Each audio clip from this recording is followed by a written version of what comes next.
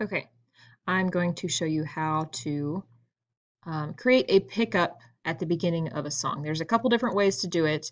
If you're paying attention to your music right off the bat and you know that you need one before you set things up, then you can set it up there. So if you create a new score, choose your instruments, key signature. Okay, this is the page where you're going to create a pickup measure. For example, here I've already set up my time signature 6/8, but we'll change it to something else. Common time 4/4.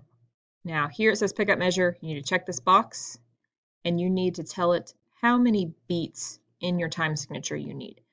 If you've got 1/4 note as a pickup, then 1/4 is what you want. 1 beat out of a measure of 4/4. If you need pickup enough space for 3/8 notes, we're going to do 3/8. That'll give us exactly the amount of space we need for 3/8 notes, but a lot of times this'll do it for us. 1/4, 1 beat out of 4/4.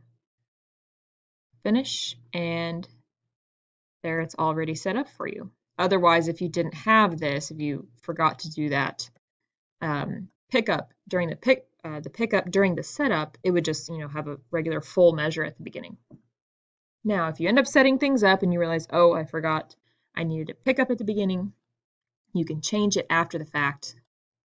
You're going to right-click on your staff, and you'll get this menu of options here. We want measure properties. So again, inside your staff, right-click, measure properties, and here it says the actual duration of the measure under measure duration is 4/4, right? We have 4 beats in a measure.